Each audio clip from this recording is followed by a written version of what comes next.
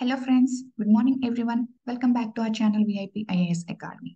And ఈ రోజు మన టాపిక్ వచ్చేసరికి రిగార్డింగ్ జియోగ్రఫీ. సో జియోగ్రఫీలో ఈ రోజు మనం చూస్తున్న కాన్సెప్ట్ వచ్చేసరికి tilt of the earth.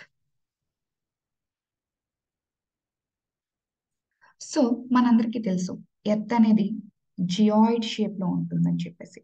Yes, so as it's graphic pen కాబట్టి ఎగ్జాక్ట్ జియాయిడ్ షేప్ అనేది వేయలేకపోతున్నాను, జస్ట్ అడ్జస్ట్ అయిపోండి. ఓకే, సో ఇది జియాయిడ్ షేప్ అనుకుంటే which is bulged at the equator. Okay, so ఇది మనం హారిజెంటల్ యాక్సెస్ అనుకుంటే ఇది మనం vertical access. So more or less మనం స్పియర్ అని ఎస్యూమ్ చేస్తే okay, so it is called as vertical axis and it is called as horizontal axis as it is. Okay, అయితే so earth అనేది actual గా తన చుట్టూ తను తిరుగుతూ ఉంటది. ఓకే, సో ఎర్త్ అనేది స్పిన్ అవుతూ ఉంటుంది, దాన్ని రొటేషనల్ స్పీడ్ అంటాం. సో తన చుట్టూ తాను తిరగడానికి యాక్చువల్ గా మనకి 24 hours టైం పడుతుంది అప్రాక్సిమేట్లీ. ఎస్, అయితే ఒక spherical body, more or less ఒక స్పెరికల్ బాడీ అనేది తన చుట్టూ తాను తిరగాలి అంటే it should have some access, ఒక యాక్సెస్ అనేది ఖచ్చితంగా కావాలి. ఎస్, అయితే ఇప్పుడు మనం ఏమనుకుంటాం, ఈ యాక్సిస్ అంటే ఎర్త్ అనేది ఇలా తన చుట్టూ తాను తిరుగుతుంది అని చెప్పేసి మనం అనుకుంటాం. బట్ రియాలిటీలో ఏంటి, యాక్చువల్ గా ఇలా తిరగదు, ఎర్త్ అనేది ఇలా స్పిన్ అవ్వదు. ఎస్, ఇట్ సంవాట్ ఏంటి టిల్టెడ్ అని చెప్పేసి అని అంటాం. అంటే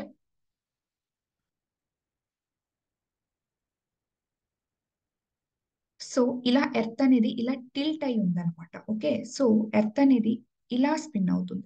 ఓకే, సో ఇలా యాక్చువల్ గా తన చుట్టూ తను తిరుగుతూ ఉంటుంది. సో ఈ వెర్టికల్ యాక్సెస్ తో ఎంత టిల్ట్ అయి ఉంది అంటే, సో ఈ vertical access to 23.5 degrees actual గా టిల్ట్ అయి ఉంది అని చెప్పేసి మనం చెప్తాం.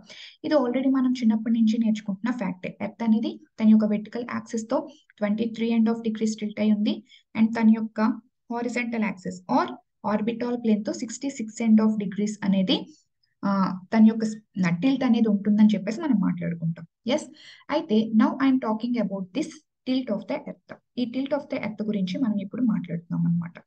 ఓకే,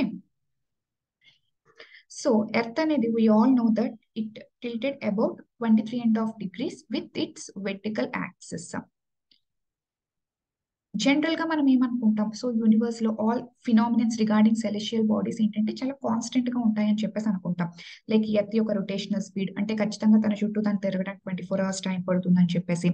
ఎస్, ఎర్త్ యొక్క ఆర్బిటాల్ ప్లేన్ అనేది ఎలిప్టికల్ గా ఉంటుందని అండ్ మోర్ ఓవర్ ఎర్త్ యొక్క లైక్ టిల్ట్ ఏదైతే ఉంది 23.5 degrees కాన్స్టెంట్ గా ఉంటుంది మనం అస్యూమ్ చేస్తాం. But it's not correct.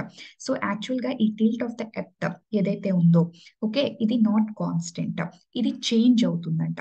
Yes, what you heard was right, ఇది చేంజ్ అవుతుంది. ఓకే, సో నాట్ ఓన్లీ ఈ టిల్ట్ మాత్రమే కాదు. ఓకే, సో మీకు రైట్ నో ఎర్త్ యొక్క స్పిన్ ఏంటి 24 hours time period cycle actual గా. సో ఈవెన్ తన స్పిన్ కూడా మారుతుందంట. అంటే రేపు ఎర్త్ అనేది తన చుట్టూ తాను తిరగటానికి మేబీ 24 hours కన్నా తక్కువ టైం పట్టొచ్చు, లేకపోతే 24 hours కన్నా ఎక్కువ టైం కూడా పట్టొచ్చు. Okay, and more over not only earth యొక్క స్పిన్ బట్ ఆల్సో ఎర్త్ యొక్క ఆర్బిటాల్ ప్లేన్. అంటే ఫర్ ఎగ్జాంపుల్ ఇది సన్ అనుకోండి.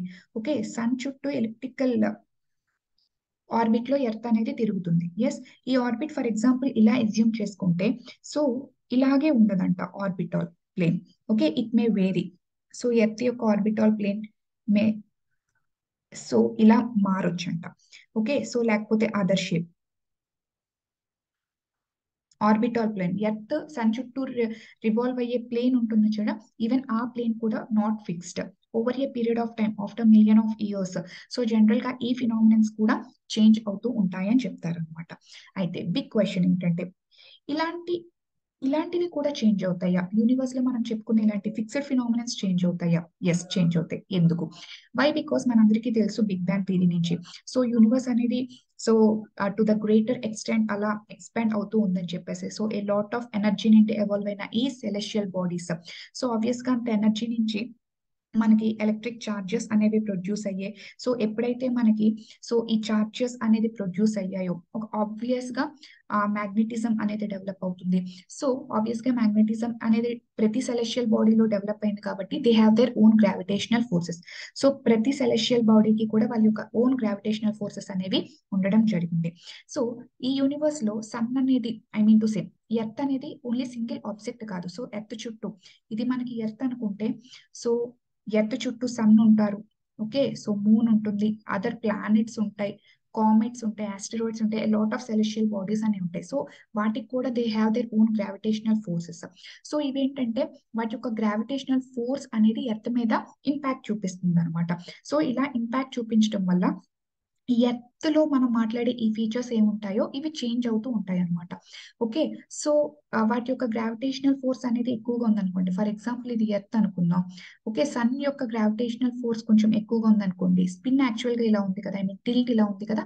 సో ఈ టిల్ట్ అనేది మారొచ్చు అనమాట. అంటే సో ఇటువైపు లాగుతుంది సన్ అనేది. ఎస్, సో కాబట్టి కొంచెం టిల్ట్ అనేది మారి మేబీ ఇలా రావచ్చు. ఓకే, లేకపోతే అదర్ ప్లానెట్స్ ఇటువైపు నుంచి కొంత ఎక్కువ ఫోర్స్ అనేది వచ్చింది అనుకోండి, లైక్ జూపిటర్ నుంచి, పెద్ద ప్లానెట్స్ నుంచి.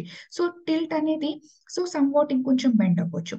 ఓకే, సో వాటి యొక్క గ్రావిటేషనల్ ఫోర్సెస్ వల్ల యాక్చువల్ గా ఈ టిల్ట్ అవ్వచ్చు, లేకపోతే స్పిన్. ఎందుకంటే ఫర్ ఎగ్జాంపుల్ చూడండి, మనం ఒక బాడీని దాని యొక్క స్పీడ్ ని కూడా మన ఫోర్స్ యూస్ చేసి స్టాప్ చేయొచ్చు, లేకపోతే ఇంక్రీజ్ చేయొచ్చు. యామే కరెక్ట్. సో ఈ గ్రావిటేషనల్ ఫోర్స్ లాగుతూ ఉందనుకోండి, మేబీ దీని స్పీడ్ ఎర్త్ యొక్క స్పీడ్ అనేది తగ్గుండొచ్చు. ఓకే, సో అంత గ్రావిటేషనల్ ఫోర్స్ అనేది ఇంపాక్ట్. ఫర్ ఎగ్జాంపుల్ ఇప్పుడు okay, for example 50 gravitational force అన్ని అప్లై చేస్తుంది. ఎస్, సో దాని వల్ల ఏంటంటే 24 hours స్పిన్ సైకిల్ అనేది ఉంది. సో మేబీ లైక్ ఆ ఫోర్స్ అనేది పెరిగింది అనుకోండి, gravitational force. Okay, so automatic ఏమవుతుంది, ఫోర్స్ ఎక్కువ అయ్యింది అనుకోండి, ఎక్కువతో అట్రాక్ట్ చేస్తుంది. ఒకటి లాగుతూ ఉంటే దీని స్పీడ్ ఏమవుతుంది, ఆబ్వియస్ గా తగ్గుతుంది. కాబట్టి మేబీ అది ఎక్కువ టైం పీరియడ్ పట్టొచ్చేమో తన చుట్టూ తను తిరగటానికి, మేబీ 25 hours పట్టొచ్చేమో. సో ఈ విధంగా సో ఇది యాక్చువల్ గా 1 day లోన 1 hour లోన 1 year లో జరిగేవి కాదు. ఇది over a period of time అనేది జరుగుతాయి అనమాట. ఓకే, ఎందుకు over a period of time? For example ఒక 50 kg ఆ వెయిట్ ని నువ్వు ఇక్కడ నుంచి తీసి ఇక్కడ పెట్టాలి అనుకుందాం. ఓకే, లైక్ మంచి బాడీ బిల్డర్ అనుకోండి, జస్ట్ 1 minute లో తీసి ఇక్కడ పెట్టేస్తాడు. అలా కాకుండా ఒక చిన్న పిల్లోడు, ఒక 10th class పిల్లోడు, లేకపోతే లైక్ ఒక 5th class పిల్లోడు తీసి పెట్టాలి అనుకోండి. సో వీడేంటి, ఫర్ ఎగ్జాంపుల్ దీన్ని డివైడ్ చేసుకుంటాడు 10 బ్లాక్స్ కింద. డివైడ్ చేసుకుని ఒక్కొక్క బ్లాక్ తీసుకెళ్లి పడతాడు. అంటే వీడికి ఈ టాస్క్ చేయడానికి కంప్లీట్ టైం, అంటే తన దగ్గర ఉన్న ఎనర్జీ సరిపోక okay over a period of time చేస్తాడు. సో అలాగే ఈ ఎర్త్ కి సంబంధించి ఫీచర్స్, అంటే తన యొక్క స్పిన్ కానీ, లేకపోతే ఆ టిల్ట్ విషయం కానీ, ఓకే, సో ఇలాంటివి ఆర్బిటల్ ప్లాన్ ని చేంజ్, అంటే తన యొక్క రెవల్యూషన్ పాత్ ఏదైతే ఉందో వాటిని చేంజ్ చేయడానికి కానీ, okay, so over a gradual గా వాళ్ళు అప్లై చేస్తున్న ఫోర్స్ అనేది over a million of years లేకపోతే కొన్ని 1000 of years అప్లై చేస్తే సో అప్పుడు దాని ఇంపాక్ట్ అనేది స్లోగా కనిపించడం అనేది జరుగుతుంది అనమాట. ఓకే, సో అయితే ఆ ఆ, మనం ఇప్పుడు మాట్లాడే టిల్ట్ గురించి మాత్రమే మాట్లాడుతున్నాం. ఓకే, సో రిమైనింగ్ అన్ని యాక్చువల్ గా ఆప్షనల్ జియోగ్రఫీలో డిస్కస్ చేస్తారు. బట్ ఇక్కడ మనం చూసుకున్న టాపిక్ ఓన్లీ సిఎస్సి స్టూడెంట్స్ కి మాత్రమే కాబట్టి ఓకే, సో జిఎస్ జియోగ్రఫీ వరకు మాత్రమే మనం ఓన్లీ టిల్ట్ కాన్సెప్ట్ ని చూద్దాం. అయితే here my orientation was not about tilt, అంటే టిల్ట్ మారటం అనేది ఎందుకు అని చెప్పటానికి. ఓకే, అయితే దీనిలో మెయిన్ మేజర్ ఇంపార్టెంట్ ఏంటంటే దీని ఇంపాక్ట్ ఏంటి అనేది మనకు అర్థం కావాలి.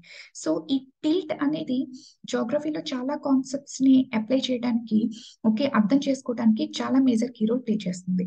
ఓకే, ఇప్పుడు ఈ టిల్ట్ అనేది చేంజ్ అయితే దాని ఇంపాక్ట్ ఎలా ఉంటుంది, ఇప్పుడు ఈ టిల్ట్ చేంజ్ అయ్యే అవకాశం ఉందా లేదా దాని ఓరియంటేషన్ లో మాట్లాడతాం. ఓకే, సో ఎర్త్ యొక్క టిల్ట్ అనేది జనరల్ గా 20.1 to 24.5, ఓకే, దీని మధ్య వేరీ అవుతూ ఉంటుందంట. సో రైట్ నౌ ఎంత 23.5 డిగ్రీ టిల్ట్ అనేది ఉంది కదా. సో యాక్చువల్ గా ఈ టిల్ట్ అనేది సో మేబీ దీని మధ్య వేరియేషన్ అనేది వస్తుంది. Okay, maybe to the maximum ఇంతవరకు టిల్ట్ అయ్యే ఛాన్స్ ఉంటుంది, టు ద మినిమం ఇంతవరకు టిల్ట్ అయ్యే ఛాన్స్ అనేది ఉంటుందని చెప్పేసి చెప్పడం జరిగింది. ఇట్స్ ఆల్ అబౌట్ క్యాలిక్యులేషన్స్, అంటే రిమైనింగ్ సెలెషియల్ బాడీస్ యొక్క గ్రావిటేషనల్ పుల్ ని, ఓకే, ఇవన్నీ కన్సిడరేషన్స్ చేసుకుని ఆస్ట్రోనామికల్ మెజర్మెంట్స్ ద్వారా చెప్పిన యూనిట్స్ అనమాట ఇవన్నీ కూడా. So maximum 24.5 tilt maximum tilt అయ్యే ఛాన్స్ ఉంటుంది, అండ్ మినిమం ఇదనమాట. ఓకే, సో అయితే వాట్ ఈస్ ద ఇంపాక్ట్? ఇక్కడ మనం అర్థం చేసుకోవాల్సింది ఏంటంటే ఇంపాక్ట్ ఏంటి అనేది మనకి ఇక్కడ అర్థం కావాలి. So impact. So first thing ఏంటంటే మనకి difference in length of day vary అవుతుంది. Difference in length of day and night అనేది వేరీ అవుతుంది. ఇది first thing. And second thing, seasonal contrast increases. Seasonal contrast అనేది ఇంక్రీజ్ అవుతుంది. అండ్ థర్డ్ వన్ వచ్చేసరికి sub solar points are latitudinal tropical latitudes. Okay, so ఈ tropical latitudes లో variation అనేది వస్తుంది. So this is the major impact. Tilt అనేది change అయితే these are the 3 major impacts. Okay, so ఈ 3 major impacts అనేవి అర్థం కావాలి అంటే first we have to understand the importance of tilt. So ఇలాగా ఎర్త్ అనేది ఇది వెర్టికల్ యాక్సిస్ అని మనం అజ్యూమ్ చేసుకుంటే ఇది టిల్ట్ అయితే, okay I'm sorry,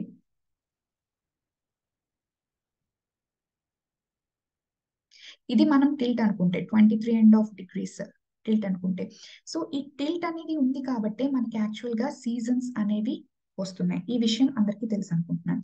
yes, seasons means like summer season లో హాట్ గా ఉండడం ఆర్ వింటర్ సీజన్ లో కోల్డ్ గా ఉండడం, ఇది ఫస్ట్ మేజర్ కాంపోనెంట్. సెకండ్ ఏంటి, length of day and night లో వేరియేషన్స్ అనేవి మనకి కనిపించడం, length of day and night లో. సో సమ్మర్ సీజన్ లో ఏమవుతుంది, సమ్మర్స్ లాంగ్ గా, I mean to say days long గా ఉంటాయి.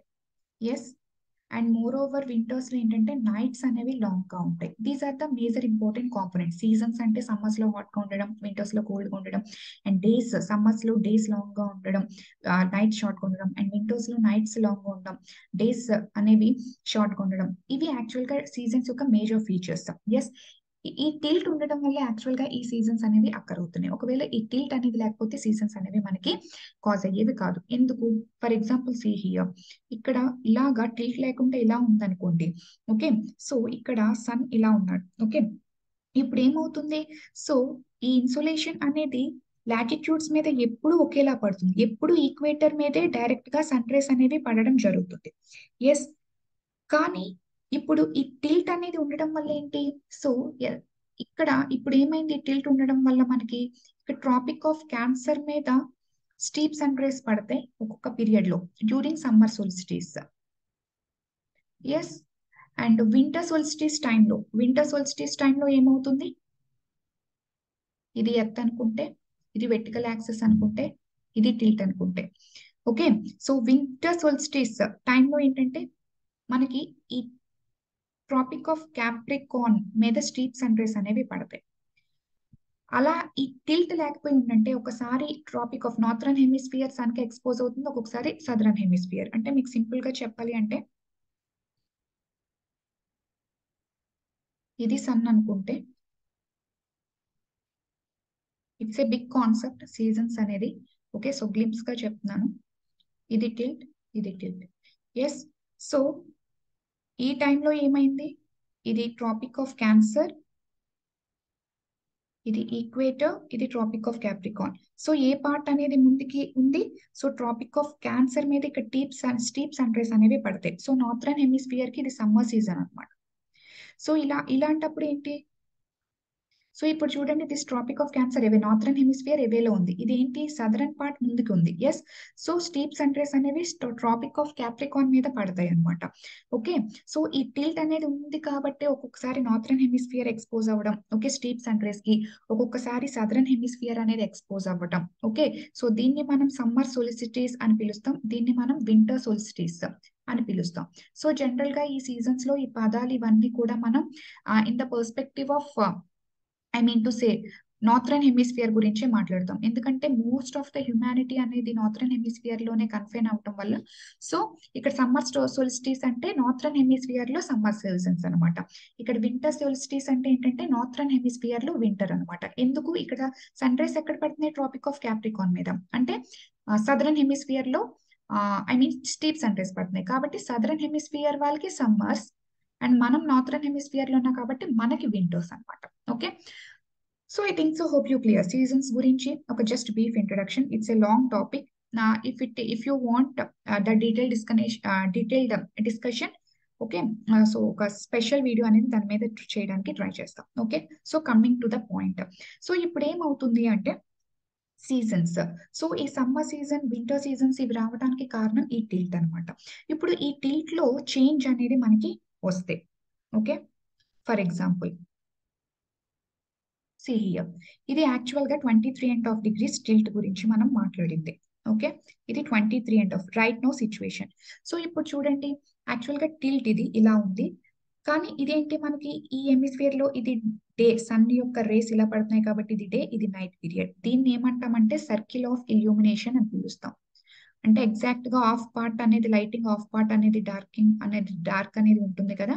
ఓకే, సో ఇప్పుడు చూడండి, ఈ ఆర్కిటిక్ సర్కిల్ ఏదైతే ఉందో, okay, so trophic of Capricorn, ఇక్కడ నేను కండిషన్ ఏంటంటే సమ్మర్ సోల్స్టిస్ కండిషన్ తీసుకున్నాను అనమాట. సో సమ్మర్ సోల్స్టిస్ అంటే నార్థరన్ హెమిస్ఫియర్ లో సమ్మర్స్, అంటే ట్రాపిక్ ఆఫ్ క్యాన్సర్ మీద స్టీప్ సన్ రైస్ పడుతున్నాయి అనమాట. సో ఇలాంటి టైంలో ఆర్కిటిక్ సర్కిల్ మీద కంప్లీట్ 6 months కూడా యాక్చువల్ గా డే టైం ఉంటుంది. ఓకే, సో ఇక్కడ ఏంటి, trophic of cancer northern hemisphere లో ట్రాపిక్ ఆఫ్ క్యాన్సర్ మీద. ఓకే, ఇక్కడ సి హియర్, ఇదంతా డే పార్ట్, లాంగర్ డేస్ ఉంటాయి చూడండి. డే పార్ట్ అనేది చాలా ఎక్కువగా ఉంటుంది, అండ్ మోర్ ఓవర్ మీకు నైట్ పార్ట్ అనేది చాలా చాలా తక్కువగా ఉంటుంది. చూడండి, ఇది నైట్ పార్ట్, నైట్ పార్ట్ అనేది తక్కువగా ఉంటుంది. ఫర్ ఎగ్జాంపుల్ ఇది సమ్మర్ సోల్స్టిస్, సమ్మర్ సీజన్ అని చెప్పుకున్నాం కదా. సో వీళ్ళకి for example day time 18 hours day time అనుకుందాం, అండ్ నైట్ వచ్చేసరికి ఫర్ ఎగ్జాంపుల్ 6 hours నైట్ అనుకుందాం. ఓకే, 23.5 degrees లో length of the day and night actual గా ఇలా డివైడ్ అయ్యింది అని అనుకుందాం మనం రైట్ నౌ. ఓకే, సో ఇప్పుడు చూడండి, ట్రాపిక్ ఆఫ్ క్యాప్రికాన్ చూస్తే మీరు జాగ్రత్తగా, ఈ ట్రాపిక్ ఆఫ్ క్యాప్రికాన్ చూడండి, చాలా లెంత్, డే పార్ట్ అనేది ఏంటి చాలా తక్కువ ఉంది, బట్ నైట్ పార్ట్ చూడండి చాలా ఎక్కువ ఉంది. నైట్ పార్ట్,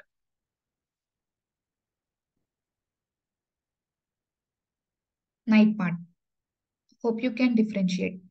సో వీళ్ళు ఏంటంటే larger time period night parts అనేది నైట్ టైం ఎక్కువగా, ఆ నైట్ టైంలో ఎక్కువగా ఉంటారు అనమాట. ఓకే, సో ఇక్కడ నైట్స్ అనేవి లాంగ్ గా ఉన్నాయి, డేస్ అనేవి షార్ట్ గా ఉన్నాయి. ఇక్కడ చూడండి, నార్థరన్ హెమిస్ఫియర్ లో డేస్ అనేవి లాంగ్ ఉన్నాయి, నైట్స్ అనేవి షార్ట్ ఉన్నాయి. సో వీటినే మనం ఏమని పిలుస్తాం, so difference in length of day and night అని పిలుస్తాం. So difference in length of day and night అని పిలుస్తాం అనమాట. ఓకే, సో ఈ difference in length of day and night అనేది వేరియేషన్ వస్తుంది అని చెప్తున్నాం టిల్ట్ వల్ల. ఎందుకు వేరియేషన్ వస్తుంది, so let's see here. So ఇక్కడ ఏంటి, 23.5 degrees టిల్ట్ వల్ల డే అనేది 18 hours, నైట్ అనేది 6 hours అని మనం అస్యూమ్ చేసుకున్నాం అనుకుందాం. ఓకే, సో ఫర్ ఎగ్జాంపుల్ ఇప్పుడు నేను ఏమంటున్నానంటే, సో టిల్ట్ అనేది ఇది వెర్టికల్ యాక్సెస్ అనుకుంటే, సో టిల్ట్ అనేది పెరిగింది, సో టిల్ట్ అనేది ఇంతవరకు ఉందని చెప్పేసి అని అనుకుందాం. Okay, so this was the tilt, almost 24.5 అనుకుందాం. టిల్ట్ పెరిగింది 23.5 degrees లో టిల్ట్ కి, అంటే ఇక్కడ ఏంటి, సో సీ హియర్, మీకు సింపుల్ గా అర్థం కావాలి అంటే, ఇది వెర్టికల్ యాక్సెస్, ఇది టిల్ట్ అనుకుంటే, ఇది సన్ అనుకుంటే. ఓకే, సో ఇది యాక్సెస్ కదా, it is called as north pole and it is called as south pole. ఇక్కడ ఏంటి, సన్ కి నార్త్ పోల్ అనేది, నార్త్ పోల్ అనేది చాలా దగ్గరగా ఉంది కాబట్టి ఈ ఏరియా వాళ్ళకి మోర్ ఇన్సోలేషన్ అనేది వస్తుంది, కాబట్టి వాళ్ళకి summers. Yes, and south pole they are away from sun, sun కి చాలా దూరంలో ఉన్నారు. ఓకే, స్టీప్ సన్ రైజ్ రావు. ఓకే, ఇన్సోలేషన్ అనేది తగ్గిపోతుంది, బికాస్ ఇన్సోలేషన్ లాంగ్ టైం అనేది ట్రావెల్ అవుతుంది కాబట్టి లెస్ ఇన్సోలేషన్, కాబట్టి ఏమవుతుంది వాళ్ళకి వింటర్స్. ఎస్, ఇప్పుడు 23.5 degrees టిల్ట్ అనుకుంటే. ఓకే, సో ఇప్పుడు ఈ టిల్ట్ అనేది పెరిగింది అనుకుందాం. ఓకే, సో ఈ టిల్ట్ అనేది పెరిగింది అంటే ఇలా వచ్చింది అనుకుందాం. ఓకే, ఇప్పుడు ఏమవుతుంది చూడండి, ఇక్కడ మీద ఇక్కడ north pole. Okay, for example ఇక్కడే డ్రా చేద్దాం, ఇలా వచ్చింది టిల్ట్. ఇప్పుడు చూడండి, నార్త్ పోల్ ఇంకొంచెం సన్ కి దగ్గరగా ఉందా, అండ్ సౌత్ పోల్ చూడండి ఇంకొంచెం ఇంకా చాలా దూరంగా వెళ్ళిపోయింది సన్ కి. ఓకే, సో టిల్ట్ పెరిగినప్పుడు ఏంటి, టిల్ట్ పెరిగినప్పుడు నార్త్ పోల్ అనేది if tilt increases, so north pole అనేది మోర్ టువర్డ్స్ సన్ వచ్చేస్తుంది. ఇంకా ఎక్కువగా అంటే ఇప్పుడున్న పొజిషన్ తో కంపేర్ చేస్తే ఇంకా ఎక్కువగా మోర్ టువర్డ్స్ సన్ వస్తుంది. సో దానివల్ల ఏంటి, ఎక్కువ సన్ కి దగ్గరగా ఉండడం వల్ల మోర్ ఇన్సోలేషన్ రిసీవ్ చేసుకుంటుంది. ఎస్, సో మోర్ ఇన్సోలేషన్ అనేది ఎప్పుడైతే రిసీవ్ చేసుకుందో, ఓకే, మనకి వైల్డర్ సమ్మర్స్ వస్తాయి ఆ టైంలో. వైల్డర్ సమ్మర్స్, దాన్నే మనం వైల్డర్ సమ్మర్స్ అని పిలుస్తాం. అంటే ఇంకా ఇప్పుడున్న సమ్మర్స్ మీద ఇంకొంచెం హై సమ్మర్స్ వస్తాయి. అంటే టెంపరేచర్ చాలా ఎక్కువగా ఉండే సమ్మర్స్ అనేది మనం ఫేస్ చేస్తాం. టిల్ట్ అనేది పెరిగింది అనుకోండి, ఇప్పుడు మనకి ఎంత ఉంది, 23.5 డిగ్రీస్ ఉంది కదా. ఒకవేళ అది టు ద మాక్సిమం 24.5 కి అనేది రీచ్ అయితే నార్త్ పోల్ అనేది ఇంకొంచెం సన్ కి దగ్గరకు వస్తుంది, అండ్ సౌత్ పోల్ అనేది ఇంకొంచెం away from the sun move అయిపోతుంది. కాబట్టి సమ్మర్స్ అనేవి వైల్డర్ గా ఉంటాయి, అండ్ మోర్ ఓవర్ వింటర్స్ కూడా చాలా వైల్డర్ గా ఉంటాయి.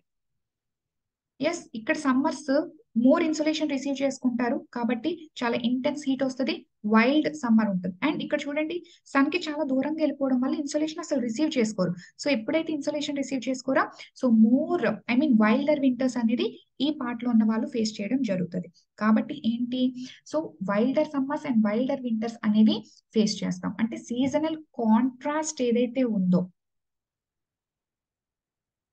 అది పెరుగుతుంది అనమాట. అంటే ఇప్పుడున్న దాని మీద దగ్గర, ఒకవేళ టిల్ట్ పెరిగితే, ఓకే, ఒకవేళ టిల్ట్ తగ్గింది అనుకోండి, టిల్ట్ అనేది తగ్గింది అనుకోండి,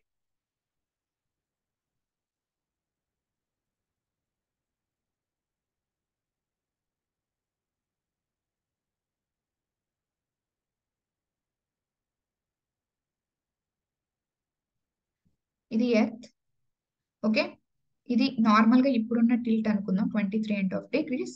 సో టిల్ట్ తగ్గింది అనుకోండి, సో ఇలా వచ్చింది టిల్ట్ అనేది ఇప్పుడు, ఓకే. సో ఇప్పుడు టిల్ట్ తగ్గింది, ఇప్పుడు ఏంటి, ఇక్కడ నార్త్ పోల్ అనేది ఇంతకు ముందు నార్త్ పోల్ మీద ఇంకొంచెం away from the sun move అయిపోయింది. ఇంతకు ముందు ఇది కొంచెం నియర్ టు సన్ ఉండేది. ఒకవేళ టిల్ట్ తగ్గింది అనుకోండి, ఇప్పుడు ఏంటి, కొంచెం అవే ఫ్రమ్ ద సన్ అనేది అయ్యింది, అవే ఫ్రమ్ ద సన్ అయ్యింది. Okay, so away from the sun అయినప్పుడు ఏమవుతుంది, ఇన్సులేషన్ అనేది తగ్గుతుంది ఆటోమేటిక్ గా. ఎస్, సో ఇన్సులేషన్ అనేది ఎప్పుడైతే తగ్గిందో, ఓకే, సో సమ్మర్ లో ఇంటెన్సిటీ అనేది తగ్గుతుంది, సమ్మర్ యొక్క ఇంటెన్సిటీ మీకు తగ్గుతుంది. అంటే ఏంటి, నీకు మైల్డర్ సమ్మర్స్ అంటే ఇప్పుడున్న సమ్మర్స్ మీద, ఓకే, అంత ఇంటెన్సిటీ ఉండదన్నమాట. ఓకే, సో ఇంకా లెస్ ఇంటెన్సిటీ, లెస్ టెంపరేచర్ ఉన్న సమ్మర్స్ ని మనం ఫేస్ చేస్తాం, మైల్డర్ సమ్మర్స్ చూస్తాం. అండ్ ఇక్కడ చూడండి, ఇంతకు ముందు ఇక్కడ ఉండేది సౌత్ పోల్, ఓకే, ఇప్పుడు సౌత్ పోల్ అనేది somewhat towards the sun, sun కి కొంచెం దగ్గరగా ఉంది.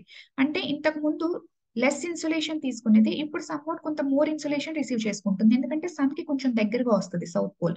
కాబట్టి ఏంటి, వింటర్స్ కూడా మైల్డర్ వింటర్స్, అంటే మరీ అంత చలి కాకుండా మైల్డర్, ఎందుకంటే మోర్ ఇన్సులేషన్ అనేది కొంతవరకు అప్పటితో కంపేర్ చేస్తే ఎక్కువ రిసీవ్ చేసుకునే ఛాన్స్ ఉంటుంది. సో కాబట్టి మైల్డర్ వింటర్స్ అనేవి మనం చూడొచ్చు. ఓకే, సో ఫైనల్ గా గ్లిమ్స్ గా చెప్పాలి అంటే సీజనల్ కాంట్రాస్ట్ విషయంలో, టిల్ట్ విషయంలో, ఓకే, సో ఇప్పుడు ఇది వెర్టికల్ యాక్సెస్, ఇది టిల్ట్, ఇది 23.5 డిగ్రీస్ అనుకుంటే, ఓకే, సో పెరగొచ్చు తగ్గొచ్చు, ఇది వెర్టికల్ యాక్సెస్, ఇది పెరగొచ్చు. ఫర్ ఎగ్జాంపుల్ నేను 24.5 రాయొచ్చు, లేకపోతే తగ్గొచ్చు.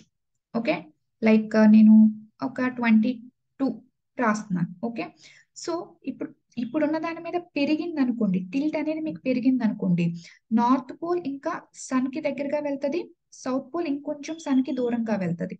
కాబట్టి మనకి వైల్డర్ కండిషన్స్, వైల్డర్ సీజన్స్ చూస్తాం అనమాట. అంటే ఎక్స్ట్రీమ్ సమ్మర్స్, ఎక్స్ట్రీమ్ వింటర్స్ అనేది చూస్తాం. ఎక్స్ట్రీమ్ సమ్మర్ ఎందుకు, ఈ పార్ట్ లో ఉన్నవి సన్ కి చాలా క్లోజ్ గా వెళ్ళిపోతే, ఈ పార్ట్ లో ఉన్నవి సన్ కి చాలా దూరంగా వెళ్ళిపోవడం జరుగుతుంది. ఓకే, అండ్ ఇక్కడ ఉన్నది ఏంటి, ఇక్కడ, ఓకే, టిల్ట్ అనేది తగ్గింది అనుకోండి, సో ఆబ్వియస్ గా ఏంటంటే ఇంతకు ముందు పొజిషన్ మీద సన్ కొంచెం దూరంగా వచ్చే ఛాన్స్ ఉంటుంది. ఓకే, సో దాని వల్ల ఏంటి, ఇన్సులేషన్ తగ్గుతుంది, సమ్మర్ ఇంటెన్సిటీ తగ్గుతుంది, అండ్ మోర్ ఓవర్ ఇక్కడ వింటర్ లో కూడా ఏంటి, ఇంతకు ముందు యాక్సెస్ మీద ఇంకొంచెం దగ్గరగా వస్తాం కాబట్టి సన్ కి, సో ఆబ్వియస్ గా మనం లెస్ ఇంటెన్సిటీ వింటర్స్ చూస్తాం. కాబట్టి ఇక్కడ మైల్డర్ సీజన్స్ చూస్తాం అనమాట. ఓకే, సో టిల్ట్ అనేది మారితే మన యొక్క సీజన్స్ లో వేరియేషన్స్, అంటే మేబీ టిల్ట్ పెరిగినప్పుడు చాలా హై ఇంటెన్సిటీ ఉన్న సమ్మర్స్, హై ఇంటెన్సిటీ ఉన్న వింటర్స్ చూస్తాం. ఒకవేళ టిల్ట్ తగ్గితే mild summers and mild winters అనేది మనం చూడబోతున్నాం అనమాట. ఓకే, అయితే సో వీడియో అనేది లెంత్ అనేది పెరిగిపోతూ ఉంటుంది కాబట్టి ఓకే, సో నేను ఒక ఫస్ట్ ఈ సీజనల్ కాంట్రాస్ట్ మాత్రమే ఎక్స్ప్లెయిన్ చేశాను. అండ్ ఫర్దర్ గా ఒక లైక్ ఇంకొక వీడియోలో length difference in length of day and sub solar points గురించి నేను లైక్ ఒక సెకండ్ వీడియో కింద నేను చేస్తాను, so that length of the video పెరగకుండా ఉంటుంది అనమాట. Okay, so that's all about seasonal contrast. అంటే సమ్మర్స్ అనే ఇంటెన్సిటీ పెరుగుతుందా తగ్గుతుందా, లేకపోతే వింటర్స్ యొక్క ఇంటెన్సిటీ పెరుగుతుందా తగ్గుతుందా అనేది మనం చెక్ చేస్తాం. ఓకే, అయితే రైట్ నౌ కండిషన్ ఏంటి, మన యొక్క టిల్ట్ అనేది ఏమవుతుంది అంటే it was somewhat decreasing, tilt అనేది డిక్రీజ్ అవుతూ వస్తుంది అనమాట. ఓకే, సో టిల్ట్ అనేది డిక్రీజ్ అవుతుందంటే ఏంటి, మన యొక్క సమ్మర్స్ ఓకే మైల్డ్ గా ఉంటున్నాయి, సమ్మర్స్ మైల్డ్ గా ఉంటున్నాయి అండ్ మోర్ ఓవర్ వింటర్స్ కూడా మైల్డ్ గా ఉంటున్నాయి. అంటే ఇంటెన్సిటీ ఆఫ్ సీజన్స్ అనేది తగ్గబోతుంది. సో ఆల్మోస్ట్ ఒక 1 డిగ్రీ లైక్ 1 డిగ్రీ కాదు. ఓకే, సో 24 లైక్ 23.5 డిగ్రీకి కొంచెం తక్కువగానే ఓకే డిక్రీజ్ అవుతుంది అని చెప్పేసి యాక్చువల్ గా సైంటిస్ట్ అనే వాళ్ళు చెప్పడం జరిగిందనమాట. So we are going to face milder summers and milder winters అనమాట. Okay, milder summers and milder winters. అయితే సో దీని వల్ల ఇంకొక మేజర్ ప్రాబ్లం కూడా ఉంది. So what is it, so see here, milder summers and milder winters అనేవి మనం చూడటం వల్ల సమ్మర్స్ అవ్వచ్చు లేకపోతే వింటర్స్ అవ్వచ్చు. సో ఇప్పుడు ఏంటి, సో హై ఆల్టిట్యూడ్స్ లో మనకి హై ఆల్టిట్యూడ్స్ లో చాలా ఎక్కువగా స్నో అనేది మనకి ఉండడం జరిగింది ఎర్త్ మీద. ఎస్, సో ఇప్పుడున్న ఇంటెన్సిటీతో కంపేర్ చేస్తే ఇంక ఇంటెన్సిటీ అనేది తగ్గిపోతుంది సమ్మర్స్ లో. అంటే ఇన్సులేషన్ కాంపోనెంట్ అనేది తగ్గిపోతుంది. ఓకే, ఇంటెన్సిటీ ఆఫ్ ఇన్సులేషన్ అనేది మనకి తగ్గిపోతుంది. ఎప్పుడైతే ఇంటెన్సిటీ ఆఫ్ ఇన్సులేషన్ అనేది మనకి తగ్గిందో, ఇంటెన్సిటీ ఆఫ్ ఇన్సులేషన్ అనేది మనకి ఎప్పుడైతే తగ్గిందో, సో ఆటోమేటిక్ గా స్నో అనేది హై ఆల్టిట్యూడ్స్ లో ఉన్న స్నో అనేది ఐస్ షీట్స్ గాను గ్లేషియర్స్ గాను కన్వర్ట్ అయిపోతుంది అనమాట. ఓకే, సో ఈ ఐస్ షీట్స్ గాను గ్లేషియర్స్ గాను కన్వర్ట్ అయిపోయినప్పుడు మేజర్ ప్రాబ్లం ఏంటంటే లైక్ దీంట్లో అల్బిడో కాంపోనెంట్ ఎక్కువ. అల్బిడో అంటే లైక్ ఎక్కువ రిఫ్లెక్ట్ చేస్తుంది. ఎస్, సో ఐస్ స్నో ఇవన్నీ ఏంటంటే జనరల్ గా ప్రతి బాడీ కూడా 100% అబ్జర్వ్ చేసుకోదు ఎనర్జీని, కొంత అబ్జర్వ్ చేసుకొని కొంత రిఫ్లెక్ట్ అనేది చేస్తుంది ఖచ్చితంగా. ఓకే, అయితే ఆ రిఫ్లెక్ట్ చేసే కాంపోనెంట్ ఫర్ ఎగ్జాంపుల్ ఎనర్జీ అనేది 100 వచ్చింది అనుకోండి. ఓకే, 100 లో మేబీ 40 అబ్జర్వ్ చేసుకొని 60 రిఫ్లెక్ట్ చేయొచ్చు, లేకపోతే 80 అబ్జర్వ్ చేసుకొని 20 రిఫ్లెక్ట్ చేయొచ్చు. ఓకే, అలా రిఫ్లెక్ట్ చేసే కాంపోనెంట్ ప్రతి ఒక్క సబ్స్టెన్స్ కి వేరీ వేరీ అవుతుంది అనమాట. ఓకే, అయితే స్నో లో మాత్రం రిఫ్లెక్ట్ చేసే కాంపోనెంట్ ఎక్కువ. అంటే అది ఫర్ ఎగ్జాంపుల్ 30% తీసుకుంది అనుకుంటే ఆల్మోస్ట్ 70% ఏంటంటే రిఫ్లెక్ట్ చేసేస్తుంది. అంటే ఎనర్జీ మొత్తాన్ని అబ్జర్వ్ చేసుకునే దానికన్నా అబ్జర్వ్ చేసుకోదు అనమాట. మోర్ పార్ట్ ఏంటంటే ఇది రిఫ్లెక్ట్ చేసేస్తుంది. అల్బిడో కాంపోనెంట్ ఎక్కువ, మోర్ రిఫ్లెక్ట్ చేసేస్తుంది. ఈ ఐస్ అయినా స్నో అయినా గ్లేషియర్స్ అయినా సో ఎక్కువ రిఫ్లెక్ట్ చేసేస్తుంది. సో అసలే మనకి సన్ నుంచి వచ్చే ఇన్సులేషన్ చాలా తక్కువ, ఈ టిల్ట్ అనేది తగ్గిపోవడం వల్ల.